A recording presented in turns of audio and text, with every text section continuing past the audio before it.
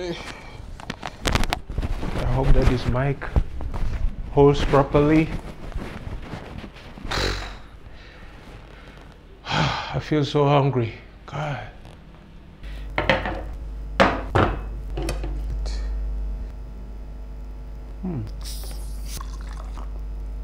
What are we going to be talking about today?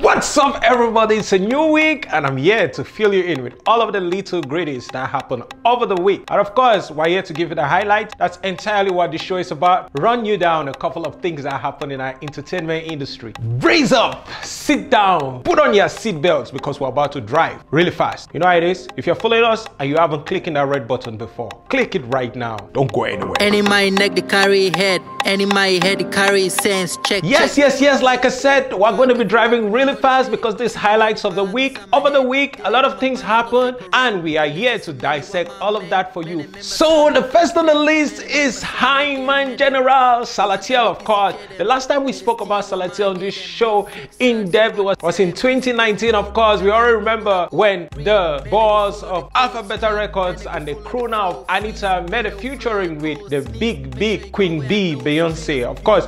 And it was much talked about. There were all of the speculations and stuff that happened as far as that was concerned. Immediately after the featuring on this particular song, What's Up with Beyonce and Pharrell Williams, just subsequent days later on, after his couple of travels and media tours going to South Africa and all of these random things, he did announce one of his albums that was coming up and which was Africa Represented. Such a project, Africa Represented, was anticipated by so many people and this project was later on put on hold. Yes, the famous project was only recently put out in 2021. Yes, exactly a year later after announcement. A lot of things changed about it. There was greater preparation, the marketing strategy, the outlets of reaching to people, the press conferences and all of these things that he did to release this album. And of course, the songs in it, I have personally listened and we're going to do an amazing special edition exclusively about this album. But the information, however, is that this album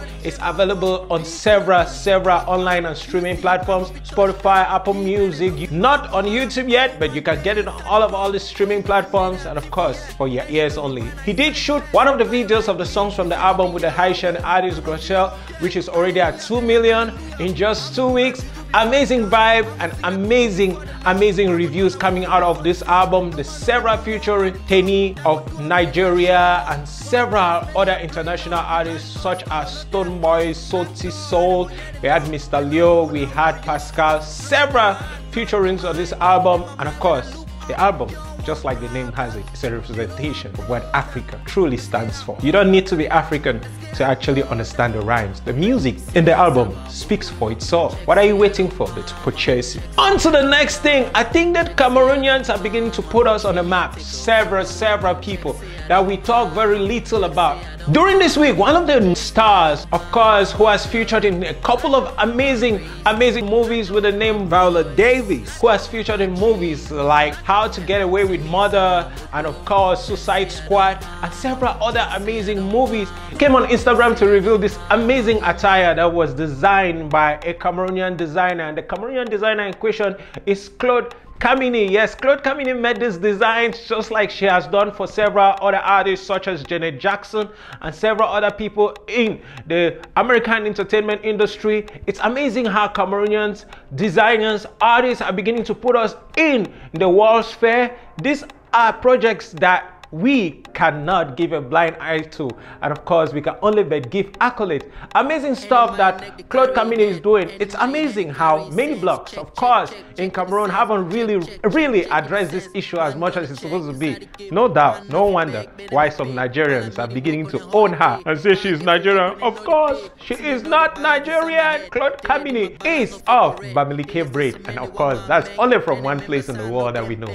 That's Cameroon for us. Amazing stuff. amazing stuff our designers are doing. Congratulations to you, Cameroonian. Keep soaring, man. Keep putting our name on the map. Talking about all the amazing moves that are happening in our entertainment industry, Blanche Belly recently announced a new signing with Prince Dado. I know how the internet is beginning to speculate that Blanche Belly is finally signed to a record label, and I was like, what? Of course not. That's not what the signature is about. I think that the entertainment industry is segregated into several platforms. You can sign deals that are not necessarily record label inclined and stuff like that. The signing with Prince Dado is literally only gives Prince Dado the opportunity for Blanche booking. If you want to book Blanche for any event, for any concert, for any show, you can only pass through Prince Dado. And Blanche was recently, of course, on a press conference for same reason. So Blanche is not signed to any record label. She's still running her own record label, which is Hit Zone, and she has been doing her music as an independent artist for a pretty long time. Right now, she's only signed, of course, for booking deals. If you want to book Blanche, you know how to go about it.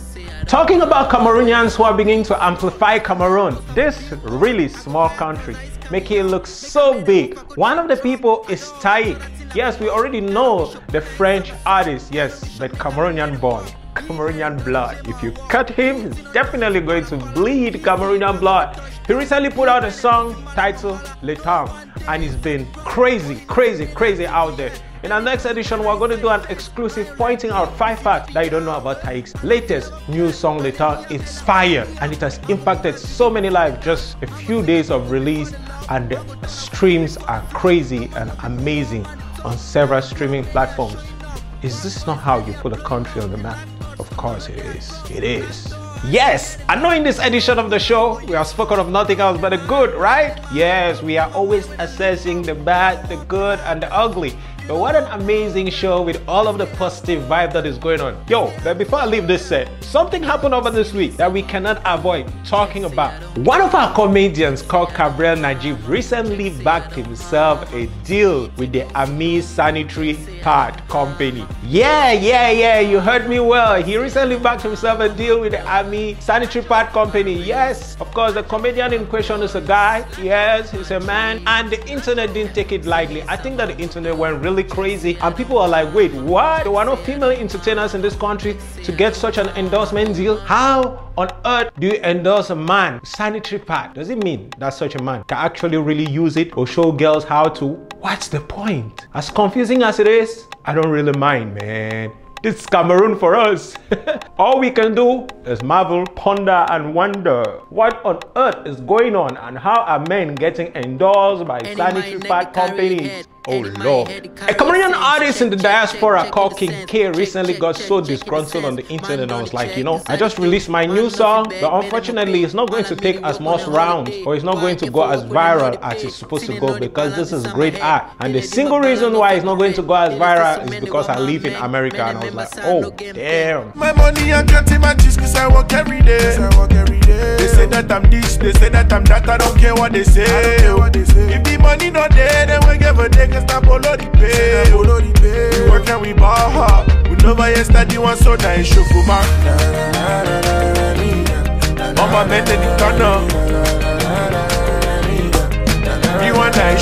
Yeah, and you all know what that means. I think that there's some crazy negligence when it comes to diaspora artists as far as Cameroon is concerned. Cameroonians don't give so much attention to diaspora artists. We're going to treat this particular topic in full in an exclusive show coming up, but like I told you, this was supposed to be the highlight. If you love our show and you love what we're giving you every week, do not forget to click in that red button below, and of course ring the bell so you can always get the information hot. You know how it is.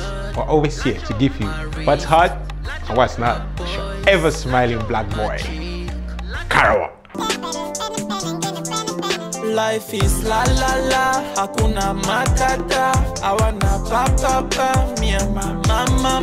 Mbongzungu, mbongzungu, mbongzungu, mbongzungu, mbongzungu, mbongzungu. Man a man, akrapan. Anyhow, be paysan. My top of day in high demand, so popular like na contraband. Le mapa jana. Mbele manta, to go chingum buto. Posh him na. You want control me, yes, all the sequoia. Scale up, put it for my head. Mama, Chop my choppers with the pop up, the pop up, the pop up, the pop up, the pop up, the tongo. Life is la la la, hakuna matata. I wanna pa pa, me and my mama. Mbong zungu, mbong zungu, mbong zungu. In your diary